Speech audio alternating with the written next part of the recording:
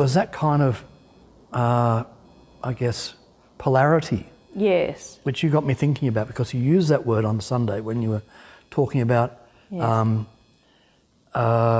tradition and cultural relevance. That's right. Yeah. And I've worked in the area with organisational development, where we looked at congregations and some of the polarities that were affecting them. And tradition and innovation was one of them, but and there are a few, depending on where you are. And I mean, the theory of that is that it's not either or. It's both and. It's both and. Yeah. So it was really interesting. And I'm just wondering, have you experienced? I mean, obviously you said it because it's real, but you've experienced that tension between tradition and relevance, cultural relevance? Well, I would go so far as to say the tension between tradition and cultural relevance would be ubiquitous in just about every single faith-based organisation. I value it. I see it as, I just imagine an elastic, and cultural relevance in one part of the elastic and tradition in the other part of the elastic. And as long as we sort of keep it in a dance, I think everybody wins. As soon as we stretch too far in either direction, I think we move into the negative territory of both. And I think that's what Jesus was challenging. The Pharisees were going too far into their tradition, to the point that they were dehumanizing human beings. I don't think Jesus pulls into the cultural relevance. I think the Pharisees might see him as pulling too far depending where you stand. Cultural relevance, but I think his fulcrum, the midpoint, is love of people, is the infinite dignity and honour due to people. So the point at which tradition pulls away from the infinite dignity of being human, that's I think where the argument comes in, and that's a weakness of the traditional movement. See, I've asked myself, because I'm a big believer in this theory, and it's interesting that you were drawing a figure 8, because this theory says there's an upside to both ends of the polarity, but if you stay on one side, you go into the downside. And the only way to get out of that is not to try to do better at what you're doing, but it's actually to see the value and work towards the upside of the opposite. So, I mean, the downside of tradition is it can become stodgy and stifling and dead, and nothing ever happens. And there's a downside to cultural relevance too, that you're always trying to think, what's the next thing we've got to do? What, and losing track of where you come from and why you're doing it. Losing identity. Losing identity. So it is that energetic figure 8. But I've asked myself, okay, when is it not a polarity? Are there points where you actually have to take a side? And I think it's when people are harmed. Yeah, so I'm a bit anxious about the word take a side, because I literally see it as a dance. So, one partner of the dance is tradition, another partner of the dance is the cultural relevance. And, who's winning, who's losing? Well, if you're dancing, no one's winning, no one's losing. It's, sometimes we need to move, in this direction, and in other times we need to move in that direction. And what threatens the dance is obviously the separation. Moving too far in one direction. We'll get on to Jesus and the Pharisees again in a second, which is one of the things, which was actually the eye-opening thing for me yesterday. But I guess in the theory of that polarities in organisations, not everything is polarity. Some things are problem and require problem-solving strategies. That's right. And polarities are recurring things which are actually interdependent. Yeah.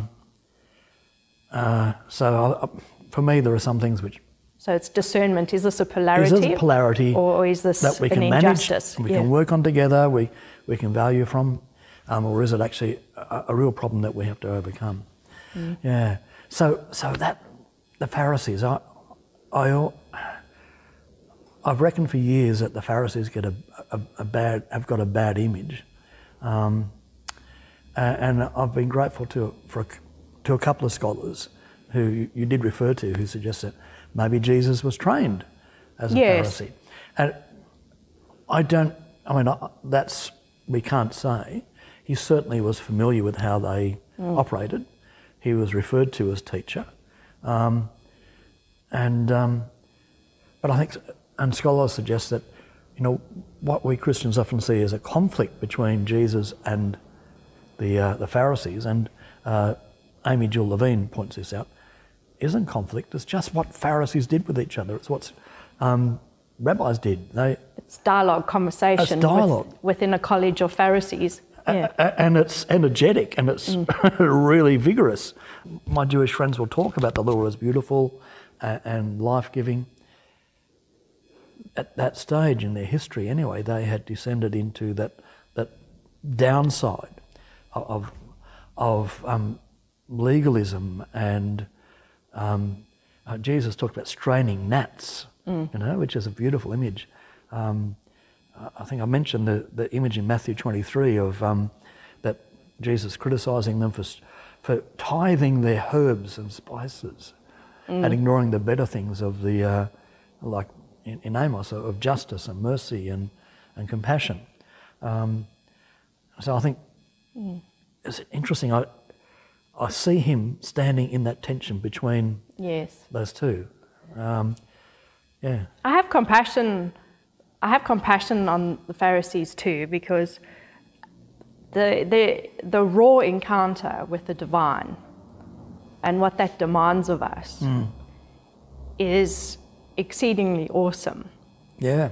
And sometimes religion is easier if you can focus on the measurable. Yeah. I ticked off 612 of the 613 rules. I had a good day. How many rules did Kitty Flanagan have in her book? Well, she wasn't close enough to the Mishnah. She only had 488. The Mishnah, I think, had 613. So that was one of the points I was making, was that Jesus doesn't hold too tightly to tradition or scripture. Well, there were 613. He says there's just two: love God, love your neighbour. Yeah, I have. Well, love your enemy too, which he throws in, which is interesting because that's how he's not just a traditionalist. He interprets the tradition in terms of what's going on. Yeah, I mean, it's a dangerous place to be, the one in the middle. Yes. Where Jesus is obviously experiencing, he's been relevant to the people, he's got all that following, but the moment he starts talking about Jerusalem and the cost of discipleship, they don't want a part of it. They want the relevance without the, without the discipleship.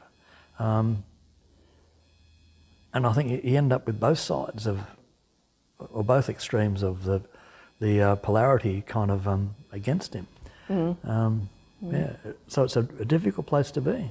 Yeah, it is a difficult place to be. I think if you're going to make some comments or put under the microscope any of our cultural or spiritual traditions, I think you do draw a mark on yourself that people will take aim at. And I think part of it is just the nature of asking questions about it. The nature of tradition, whether it's cultural or spiritual, is this is the way we've always done it. And people sleepwalk through it and they don't ask questions about it. They've never really been asked to think about it. But if someone puts up their hand and says, "Oh, can we talk about this?" It does create that discomfort, and you will.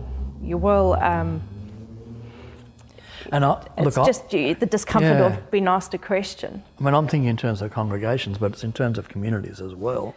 And I've seen some of these tensions kind of below the surface. Yeah, like the Anzac tradition, which I spoke about, that's already drawn some, shall we say, or Australia Day, heavy comment. So it's interesting for me because I've drawn some comment, I've drawn some feedback about that, but I never actually said anything. I know. About the Anzac traditions. I said nothing.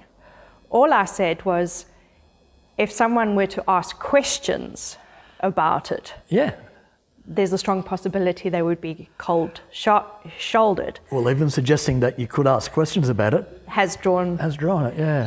Which is quite interesting. So I would just be wondering what the story is beneath the uneasiness that someone is forecasting, not a question, but the possibility that a question could be asked. Yeah. It's already drawn energy, which I'm finding interesting. So why is it a no-go area that we don't even think about it? We've made it a sacred identity thing in our country. Yes. Anyway.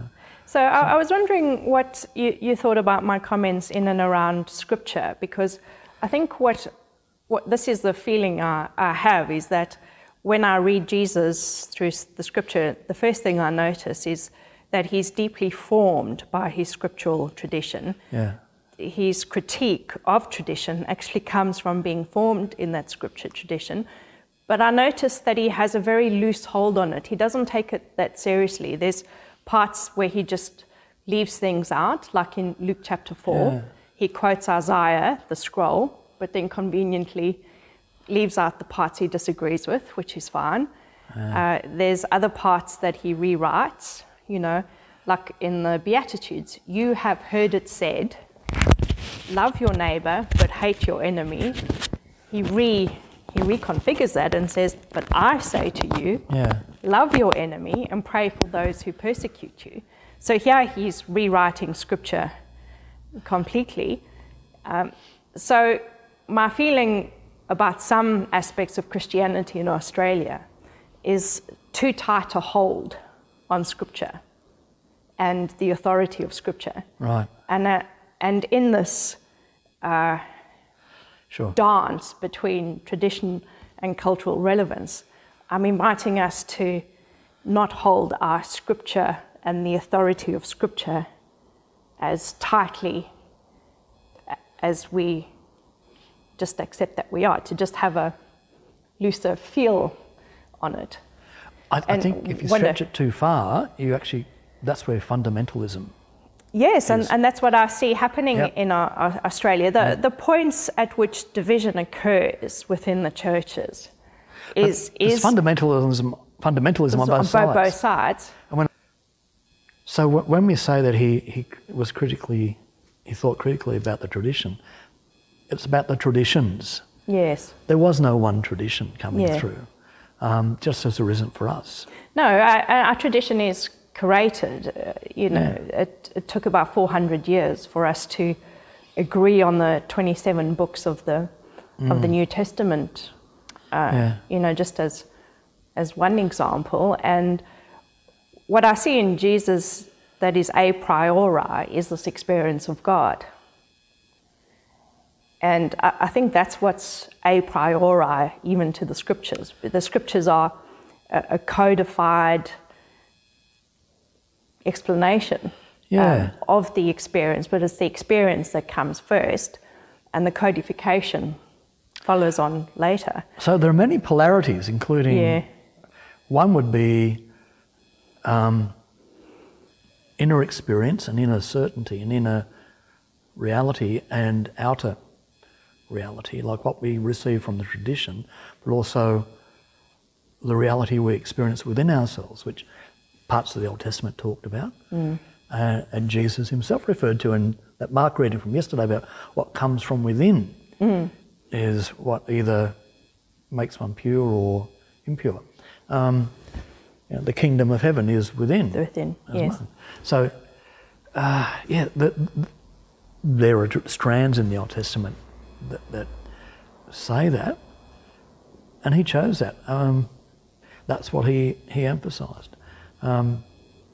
And then when he quoted, but when he talked about the reference to Naaman, the foreigner, yeah, they tried to throw him off the cliff, didn't they? Yes, Yeah. yes. So that's a warning bell. If you challenge the traditions, people might throw you off a cliff. Yeah. Okay. So look, we should move to Ballina then. well, there are no cliffs. No. And I think, to me, a healthy congregation includes the capacity for us to look at our own preferences and those of others in that critical way. Yes. So even if you apply what you've just said to me to the scriptures, there's a lot of positive that I see in the approach the Pharisees take. Yeah. And the one positive that I see is, if my understanding is correct, they took the purity rules that applied only to the priest and said, look, folks, there's no reason why we all can't live as priests. We are all priests in the eyes of God, so therefore Which is a good reformation. We'll follow the ablution of washing hands, and that's a nascent priesthood of all believers. Now, there's something positive in applying that tradition to all Jews, not just a specific class of Jew. Yeah.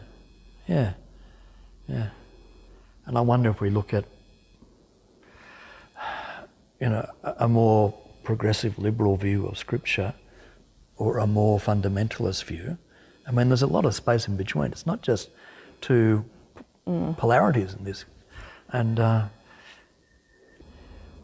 when we think about the Jews, as John's Gospel refers to the Jews. I mean, it's almost anti-Semitic. Yes, it is very anti-Semitic. But then we realise that John and Matthew were written at a time when there was a lot of conflict between the new emerging church and the Judaism of the day. Even Paul is quite anti-Semitic. I worry that our scriptural tradition is the seed of racism within a Christian consciousness.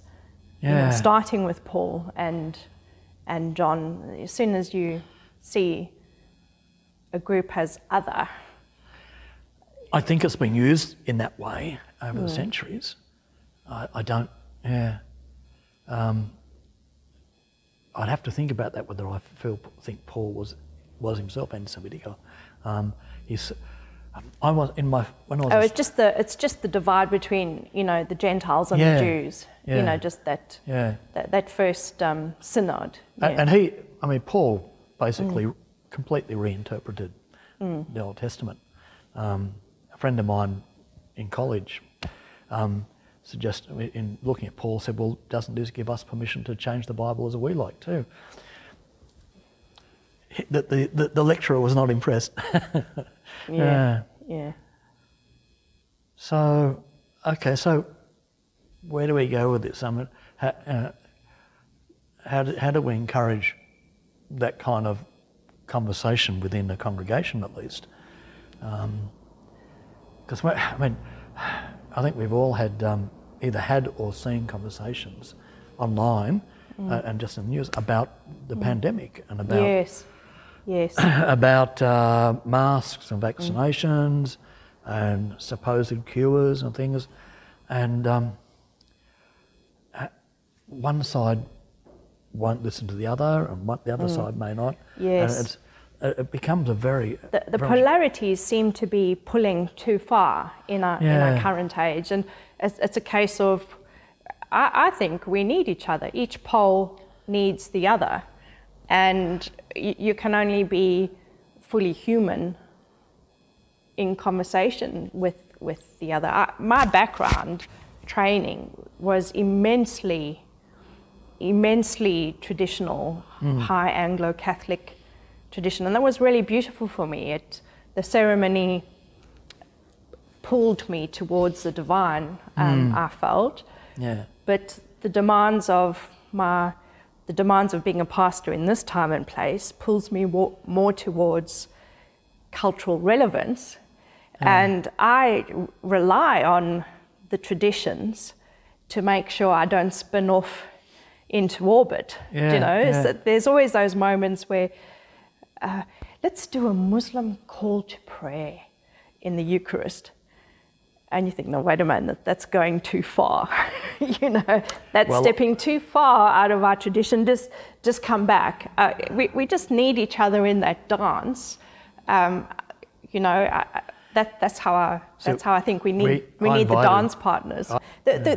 Really, I worry that we're too, I worry that there's not enough diversity. I think the more diversity there is, managed well, that's a source of great vibrancy. We try to encourage diversity here, but when someone comes with that difference, the saying, my greatest difference from you is my greatest gift to you, that the diversity that people bring is incredibly enriching. And we're always the poorer without that diversity. So that's why I love the sign up here. Yeah. Come as you. I mean, there's that hymn, come as you are. Yeah, come as you are. And then we'll change you to look just like us. that you're a dirty, snivelling sinner, and that's okay, you can come. No, this is actually come as you, come as who you are. Yeah. Bring your identity with you and form this be a part of this community. I think there's a lot more value in that approach. Yeah. So what's our conclusion? The polarities are a gift? Yeah, look, I think they are. But it requires constant, thought. Listening. And listening. One of the things in organisational theory is that you look at what are the warning signs. Yeah, what are the warning signs? That will take us down to the negative. But they also look at what are the positive things for each of the polarities. And one of the things that you find is often the positive things that will help build a healthy sense of tradition will equally build a healthy sense of being able to relate relevantly to the culture. So the positives can be actually mutually inclusive, but it's also good to be aware of what are the things that will drag us down. So that figure eight is, an energy cycle, and we stay out of the downside as much as possible. Yeah, so it's actually just pole dancing. It's pole dancing, yes. Yes, we need pole dancing. Dancing or dancing, whatever. Dancing, pole dancing. Yeah. Okay. That's probably a good... Yeah, good place to... Chris and Desiree finish up pole dancing. Pole dancing. Yeah. The conclusion is pole dancing.